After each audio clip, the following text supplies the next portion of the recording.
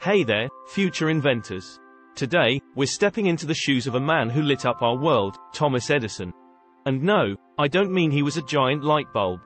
Born on a chilly day, February 11, 1847, in the small town of Milan, Ohio, Edison was a curious kid, just like many of you. And no, he didn't invent the curiosity. Here's a fun fact: Edison was homeschooled by his mom. So, remember, learning isn't just about school, it's everywhere. Even when you're trying to figure out why broccoli tastes so interesting. Can you guess Edison's first invention? A telegraph repeater, and he was only 15. That's like inventing a new video game when you're still figuring out how to beat the current one. Edison packed his bags and moved to the bustling city of New York in 1869. Big city, big dreams, right? And probably big pizzas too.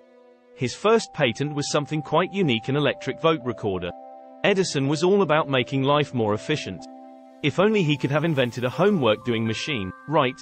Ever wondered who we have to thank for the practical electric light bulb? That's right, it's Edison. He literally brought light into our lives. And made sure we can't use "it was too dark" as an excuse for not finishing homework. But Edison didn't stop at the light bulb. He also invented the phonograph. Thanks to him, we can groove to our favorite tunes anytime. And annoy our siblings with non-stop music. Edison was a relentless worker. He had a whopping 1,093 patents in his name. That's a whole lot of bright ideas. And here I am, still trying to figure out where I left my keys. Edison may have passed away on October 18, 1931, but his inventions, they're still around, making our lives better every single day. And making sure we don't bump into furniture at night. So, what's our lesson for today, kids? Stay curious, stay creative, and who knows? You might be the next Edison. Or the next person to invent a broccoli that tastes like ice cream.